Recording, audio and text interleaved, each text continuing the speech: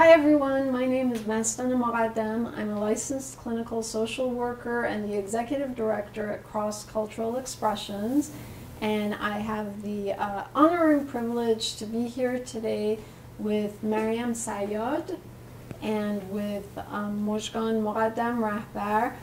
And we're going to talk a little bit about the new movie that was produced by the Los Angeles County Department of Mental Health in partnership with Cross Cultural Expressions. So it's a mental health movie called The Djinn in the Pen.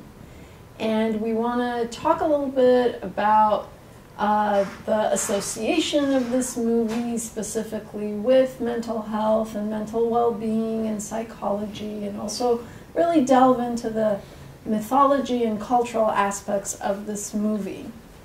And so before we really delve into that, though, I want to introduce kind of the parts and the roles that the three of us played within this movie.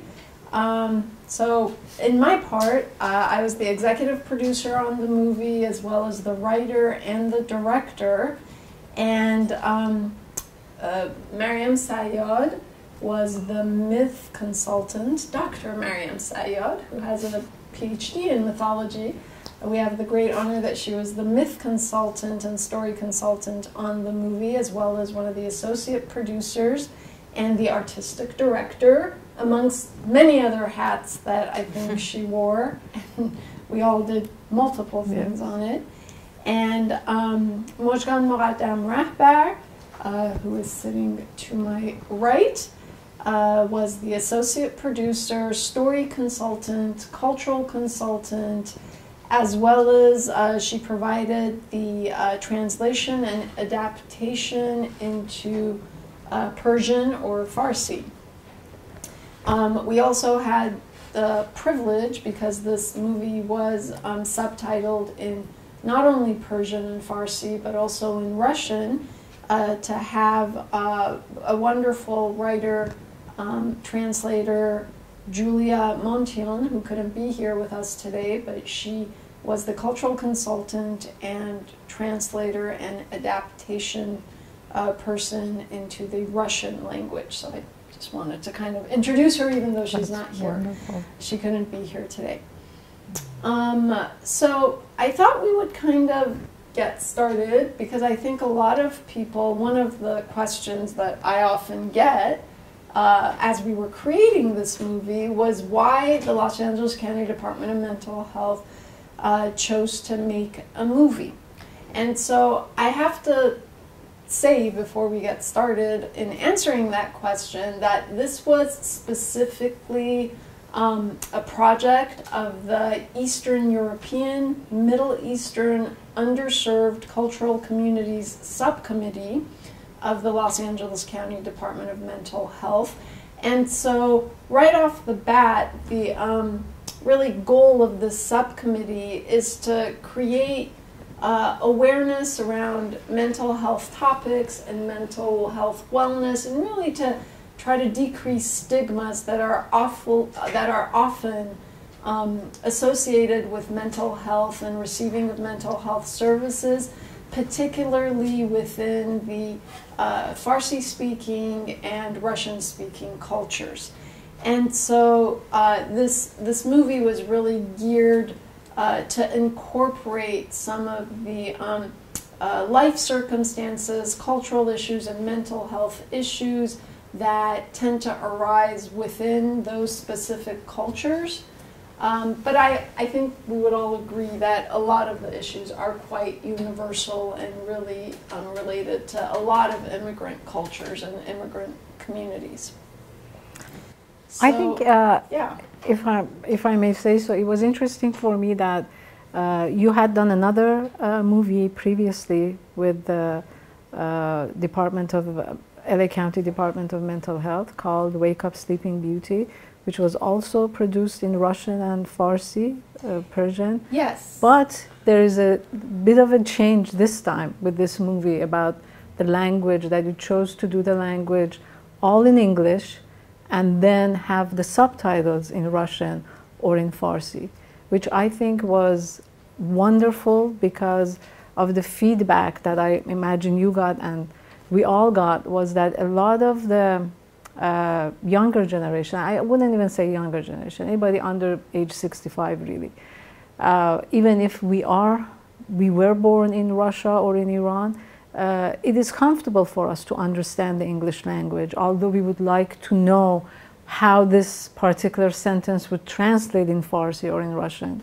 And I think this, the change that you did, that the movie itself is in English with subtitles, enables us all to understand it, especially the younger generation, who may not have such a good command of their parents' native language, of Farsi or Russian. And that's exactly the, yeah, I'm glad you brought that up, because that's exactly the feedback we got. I think after we did Wake Up Sleeping Beauty, which was really 2 recordings, one in fully Russian cast and in Russian, and the other one fully Iranian cast and in Farsi, while it was really appreciated by the community as we went back out to do kind of, you know, focus groups and to kind of gauge the communities, each community, to see how they would like this second movie to be done. That's exactly the feedback we got, was that it would be great to have it in English this time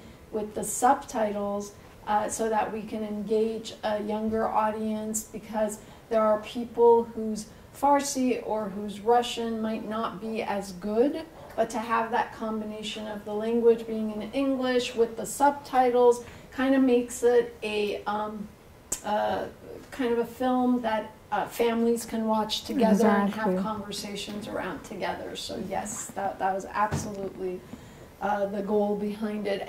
And really, again, going back to this idea of why a movie, it's because, you know, we're always trying to find different ways to tell our stories, because the stories that we tell and the learning that we get out of the arts or art, you know, artistic endeavors such as movies or books or literature or mythology and all of that is so great. I mean, the wisdom that you're able to share with those mediums is so great. And so it's compelling, and hopefully it'll have a entertainment value alongside a helpful one.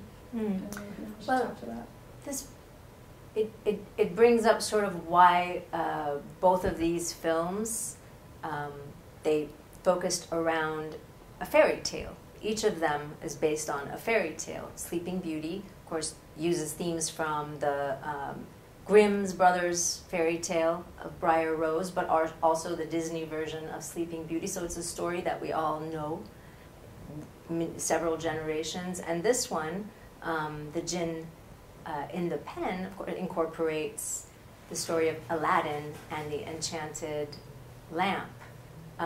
Well, why is that? How does this help us? I mean, if the point is to kind of make it,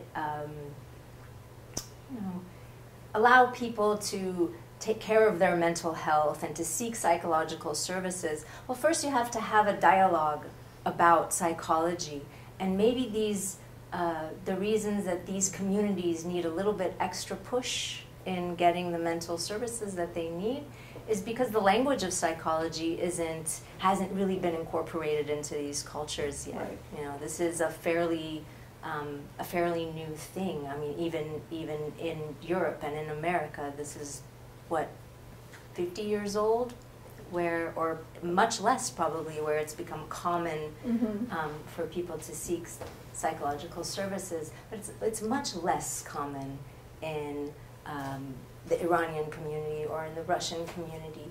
So to now just be, through these means of fairy tale and myth and storytelling, to just be drawing attention to the inner world by interpreting these stories psychologically, now we can begin to have a conversation about the psyche, right? Which is really the goal here, is to really delve into the psyche and also the environment, our environment and our ancestral kind of link in the development of our psyche and how that comes out in our everyday moods and feelings and behaviors. And so it's really very interconnected, for sure. I think I really appreciated. I appreciated the Wake Up Sleeping Beauty and the Djinn in the Pen also because it's a way for me to relate to my children. Because these are stories that, as children, we read them, the stories of the genie and Sleeping Beauty, and now putting it in this context and bringing in so many of these inner psychological issues, it's a way for me to connect with my children, to open up the conversation in a way that we have shared before. So it's a new twist on these old stories, which there is already a knowledge and understanding between us. So, and again, I go back, I appreciate that this movie is in English with Persian subtitles or Russian subtitles, because my children had a hard time understanding the Farsi, so they had to read the English subtitles. But this way, it's so much easier for us to just sit there and talk about it now. Right. So, absolutely. And to be honest, even for, your Persian is much, is pretty advanced, but even for us, for myself, or for Mastaneh, I would say having it be in English actually speaks to us more, because we are kind of in this in-between. Exactly, the culture. where we're very much Iranian, but we're not as fluid with the language, but we are still very much Iranian. Yeah, I think language might be something that people start to assimilate to fairly quickly, but the cultural traumas and triggers that we carry as immigrants and the values and the beliefs, that stays intergenerationally. I mean, there are definitely young people that I work with right now who have never been to Russia or never been to Iran, and yet still very much hold that as their main identity in terms of their culture. So I think it's really important when you're trying to serve the whole immigrant community to really provide programs in different languages that they can connect to and relate to. What I also really liked about this particular movie was the storyline. That the storyline actually goes into the psyche of what I like to call the sandwich generation. So you have this, the character, the mother and the daughter, and then she makes you understand what it is that I'm feeling when it comes to my son or my child and my parent. So I think that was one of the beauties of this story, that it takes us through the grief and the change of how I feel about my parents, because at the end of the day there was a certain way of that I had to take care of them because we moved to a foreign country. There was a certain feeling of that, even the obligation, and then now my child doesn't feel that because it's a whole different dynamic. So how am I going to understand that change now without feeling like resentful and exactly. angry? I love that for sure. Yeah, and I think this movie, the Djinn in the Pen, in it we really tried to address the mental health issues around grief and loss, as well as just the traumas experienced through the process of immigration by a lot of immigrant communities. And I think those were like the main key mental health concepts that we focused on. And really that was from feedback from the community, both the Russian and the Farsi-speaking communities, who really said, we'd like to really hear more about grief and loss. Well, how often, I mean, it has to be the number one reason why somebody even goes into a therapist's office, is to deal with some kind of loss, I would assume. Absolutely. It's true. It's that traumatic event or that grief or the loss that really brings up the feelings of the anger and the depression that are really symptomatic of those core issues that usually bring someone into an office, or at least should bring someone into the office. You know, those are the things that really affect people so greatly. So that was kind of the main thing that we tried to do, was picking this character of Nadia, who is this, you know, kind of middle-aged woman who I think has lived a lot of her life trying to just move forward and trying to protect herself and protect her family, almost in a way not wanting to directly deal with the trauma and the grief and the loss that she had experienced in her earlier years, but more trying to run away from it or distance herself from it until such time where you know, more triggers of that grief and loss came up in her life. So now she really had to take it face on, and it wasn't something that she can deny or belittle or run away from anymore. And so I think that was... Yeah, I believe as we age, as we get older, and I'm saying this because I'm the oldest of the three of us, it's interesting how many of these feelings or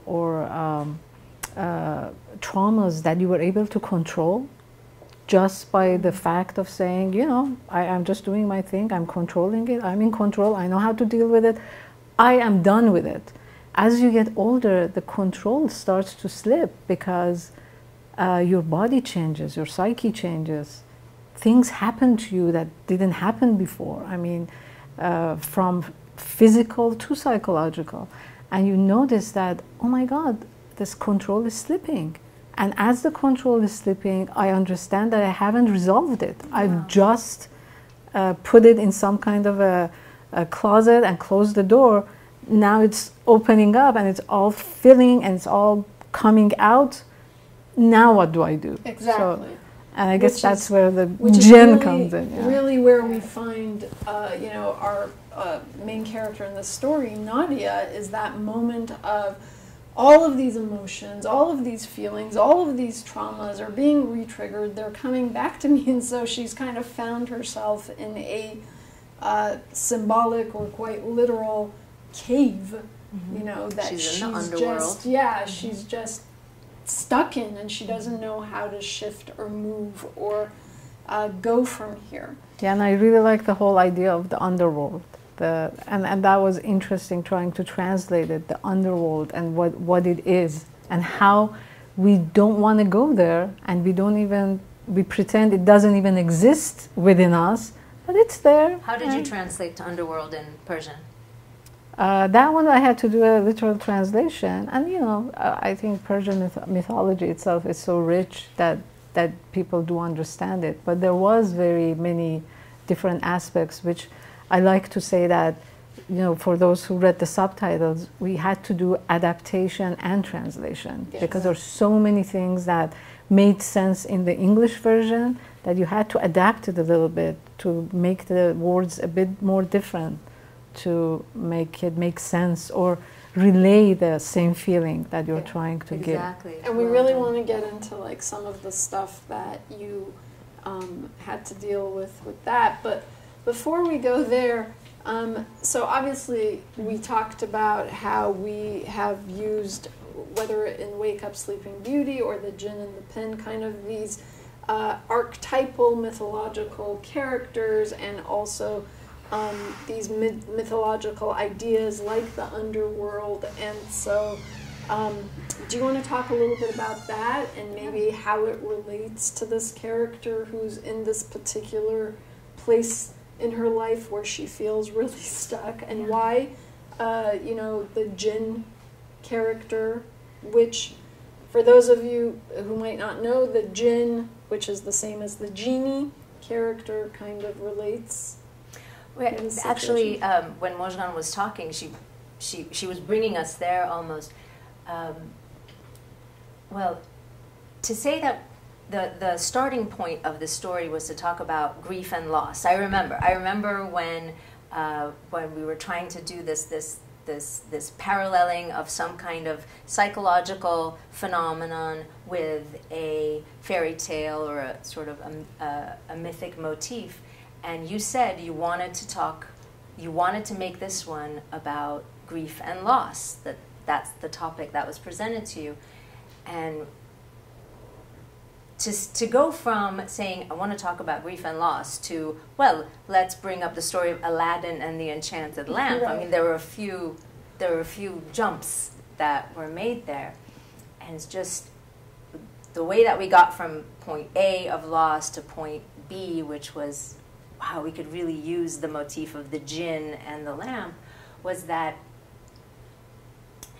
in the story of Aladdin and the Enchanted Lamp, I mean, we've all seen the Disney version, but let me just take us to the 1001 Nights version. Aladdin finds himself trapped in a crypt. Like, he's been taken there by the magician, and he's been put in this underworld. What's happened to him is that he's arrived at the lowest point of his life. He thinks he's going to die. He's feeling guilt about not having been mature enough and having caused his father's death because he wasn't responsible enough. So he's at a very low point. And if we think about this as, you know, Nadia being at the lowest point of her life, we can see that there's a parallel here. Now, the story of Aladdin then goes to that next, reaches for that next thing, which is, now what? Now how do I get out of here? And what happens with Aladdin is that, of course, he finds the lamp, again at the very lowest point of the crypt, and he finds this magic ring.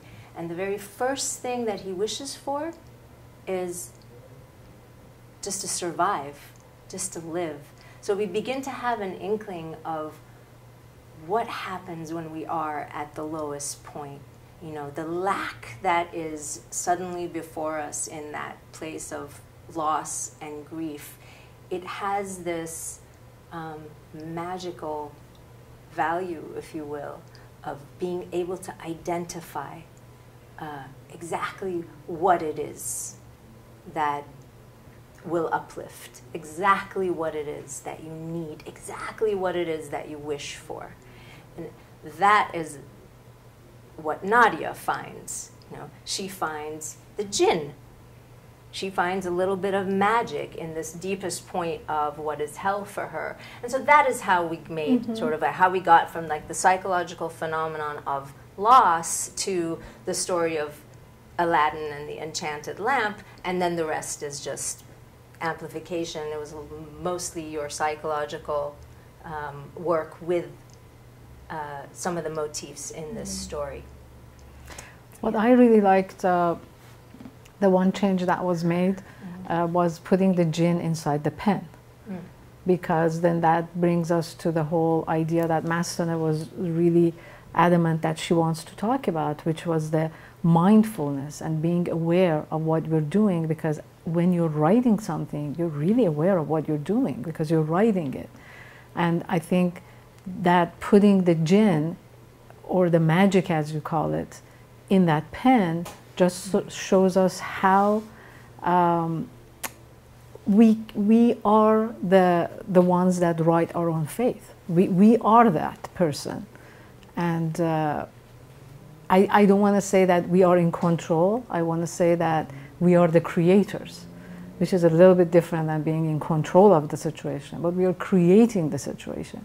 And I think that putting the Djinn, or that magic, inside the pen instead of the lamp sort of was very well really balanced. Yeah, it was a good touch too. It still is a small object that holds, you know, holds great power. Like something is cramped into it. There's all of this emotion and all of this longing and all of this desire that's cramped into one tiny little object.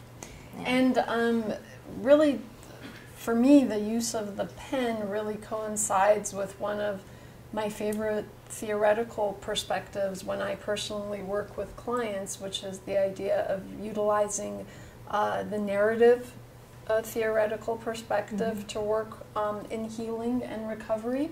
And so when you're doing narrative therapy essentially asks the individual to really view their life and their life circumstance as a story, and really asks them to take the pen, quite literally, and rewrite and add to the story in a way that helps them soften or shift the perspectives, sometimes their belief systems, really having to surrender those belief systems or those stories that kind of hold us back and keep us in a state of depression or anxiety, and to really rewrite your story so that you can find the wisdom or the upliftment in it, which is, in my translation, that's where the magic lies, is where you can see almost the beauty in every aspect of your story. And so, and then really going back to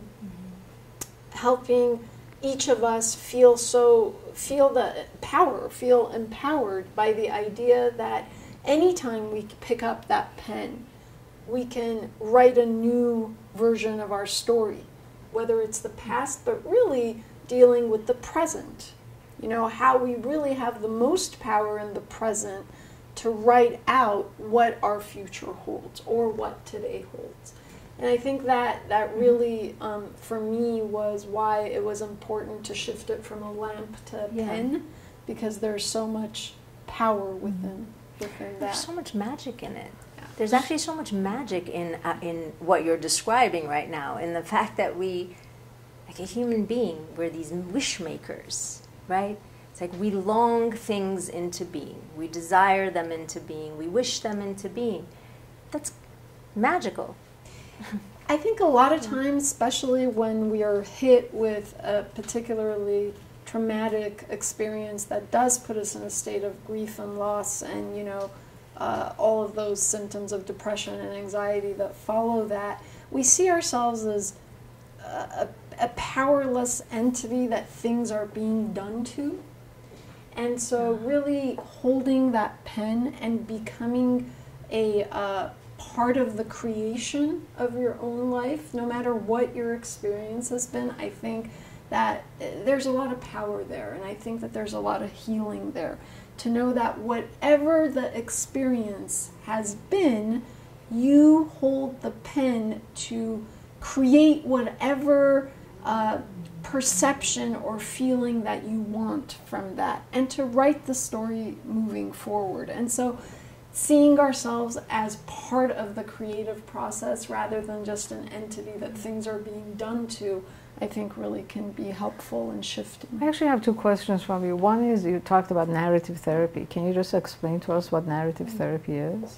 I mean, it's essentially that. I mean, it would take quite a while to get into the details of it, but narrative therapy really asks that the client or the person seeking healing starts to view their life from kind of a pulled back perspective as a story, as a whole story, and to really relate to it as a story moving forward as well, again, to feel that power. Sort of like how the creator. Djinn does it, reads the story and tells Nadia, this is such a beautiful fairy tale, and Nadia doesn't agree, right. but it is a beautiful fairy tale. And so really trying to, what I tried to do was put those into the movie, those aspects of narrative therapy that we work with and we deal with. And my other question is actually for Maryam. On the posters of the Djinn in the pen, the beautiful bird is holding the little feather pen. What is the significance of the bird and the pen? Oh.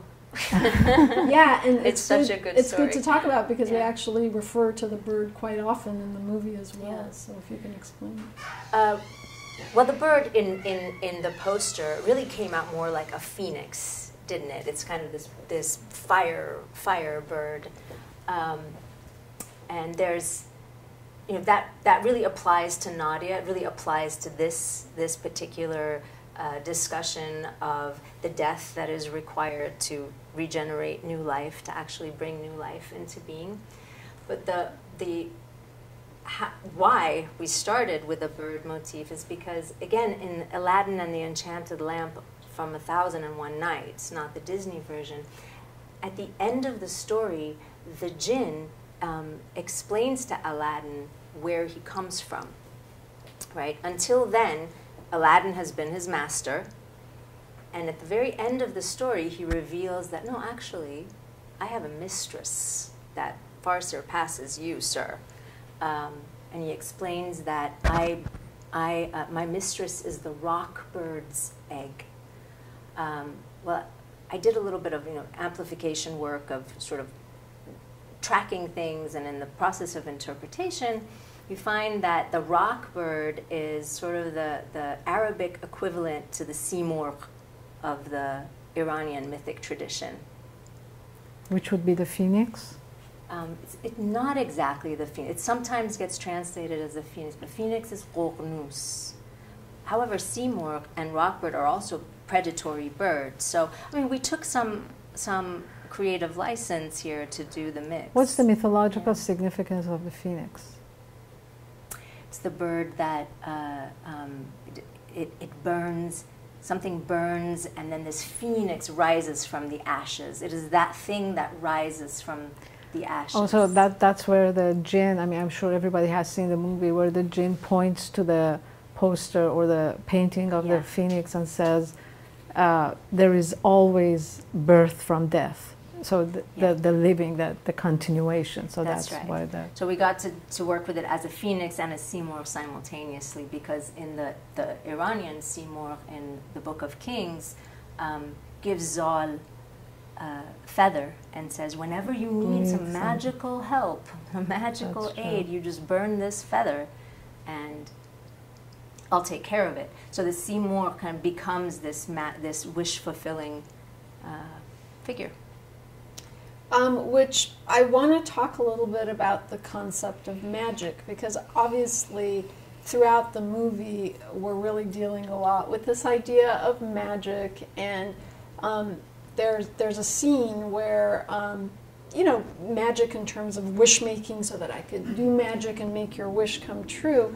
And there's the scene which really the Djinn character, the genie character, explains the idea of magic as being that moment where you're able to look at your whole story and see the beauty in everything, even in the loss, even in the grief, even in the trauma. And if you're able to see the beauty in all the characters and in everything, then that's really magic. Meaning that's the meaning where you will come in contact with that feeling of love, or all of those feelings of acceptance and uplifted feelings that we associate with joy and happiness.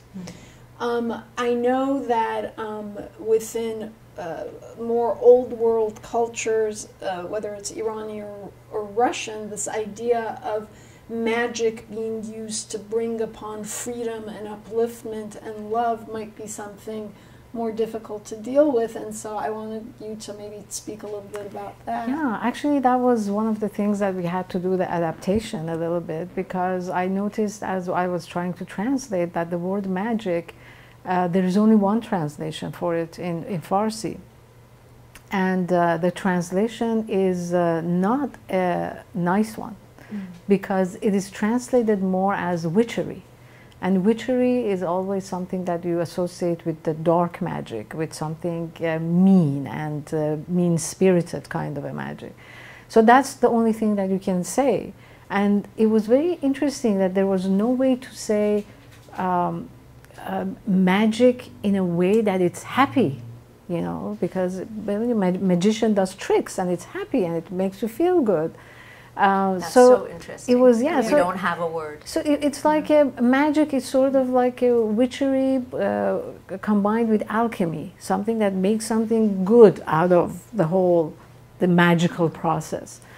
So it was interesting that for the Farsi translation, I always had to put some kind of a adjective in front of the word magic, so that you would let people know that it's good. We're talking about it in a positive way. It's not because somebody has put a spell on you, or it was very interesting to find the different ways that our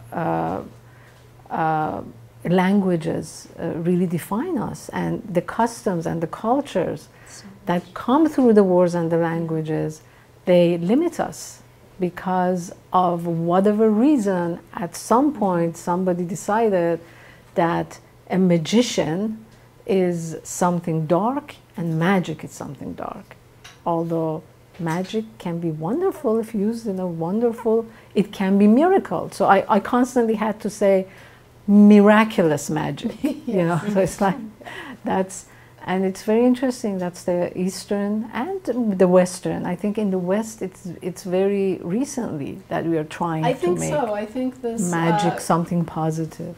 And I think that, you know, I almost use that deliberately, though I know that magic can have a negative connotation within the old world cultures like the Russian or the Iranian cultures or Persian cultures. And I think sometimes we have to update our vocabulary to meet a new belief system and a new way of telling our stories. And so that really directly came from the process of a lot of conversations with clients where I would say, well, you know, if you start making this good that you are making bad right now, magically you're going to feel better. And the resistance to that of, but no, that can't work. And I'm like, well, try it. You know, now you're going to make this good. And look, now magically you feel better. And this idea of how much of that idea of magic is really related to the perceptions that we hold, again, about these stories that we tell of ourselves. And so there's a lot of power in that. And so I think part of the character of the Djinn for me was definitely someone who is showing the character of Nadia that this you don't need me for this power, you only need me to teach it to you, because once you understand this concept, then the magic is within you and it's yours for the having. This brings up one of the things I really admired in your script, and it was your approach to nature, the relationship between the Djinn and nature. You know, what you're saying right now makes me think, well, what you're talking about is a magic that is actually available. It's that healing, that creative ability, that the fact that life wants to keep going and joy wants to keep being renewed. This is all part of nature, and so this magic is part of nature. But if you can speak a little about the relationship between the Djinn and nature. Really absolutely, and there is a scene where the Djinn actually says, you know, I'm part of nature, I can't go against nature. And so I think very simply then what we've learned from the natural world and the natural process is that change is inevitable, that there's always going to be death followed by birth, followed by death, followed by birth. That's the whole concept of the seasons, where you go from, you know, summer to fall, where the trees lose all their fruit and their leaves, to winter, back to spring, and that this has to repeat itself. And if you just surrender to the idea and are flexible and fluid with this movement, then the story of your life is going to be much more filled with joy, rather than if you try to stop this inevitability of the change and the movement. So yeah, thank you for bringing I love how the Djinn says that, says, you know, you just think death is bad because they've told you death is bad. Right. But really, sometimes you just think, do I really want to live forever? I don't think so. You know, you get and to really, a point how else to do you value life but almost, in contrast? And I love the idea. fact that when he shows her the door, he says both death and birth are through the same door, and it's both a release. It's both something wonderful that you can go through and have fun with. And again, we go back to how our customs and cultures, for whatever reasons, have started limiting us. And was it like this 2,000 years ago? I don't know. Things change. And a lot of that limit comes in from this idea of protecting us, right? Yeah. But then you protect yourself to paralysis, which is one of the things that the Djinn says. So guys, I think we could talk about this forever and ever, but I thank you so much for joining me. Obviously, we do want to start wrapping it up, but what I'd really like to wrap it up with is this notion that For those of you who are not familiar with therapy or resistant to go into therapy, this is what therapy really looks like, kind of what we did today, which is really bringing up a story, often the stories associated with your own life, and sitting with someone and really kind of starting to connect it and trying to shift perceptions around it. I think that for a lot of people there's this idea that, I have to be crazy to go into therapy or mentally disturbed, and honestly therapy is just a way that we renew ourselves, where we tell our stories, where we try to find beliefs and perceptions that help us feel more uplifted. And so if anything, I think that's the message that we want to bring to our communities as we do this work. I think this was beautiful. The three of us just had a group therapy session. Group therapy session, exactly. I do want to say that, if for anybody who is seeking mental health services, you can always reach out to the LA County Department of Mental Health's Mental Health Access Line, and that phone number is 1-800-854-7771, and this is a resource line that helps people of all languages and all cultures with referrals and resources to culturally appropriate mental health guidance and therapeutic services. So again, it's the Los Angeles County Department of Mental Health Access Line, 1-800-854-7771. And if you haven't already, I hope you click on the link and watch the Djinn in the Pen. Again, you can watch the Russian version, which has Russian subtitles and is more geared towards the Russian culture, or the Iranian or Persian version, which has Farsi subtitles and is geared more towards the people from the Iranian or Middle Eastern Iranian cultures. Or watch it in English, or watch for everybody else. Both of them are in English.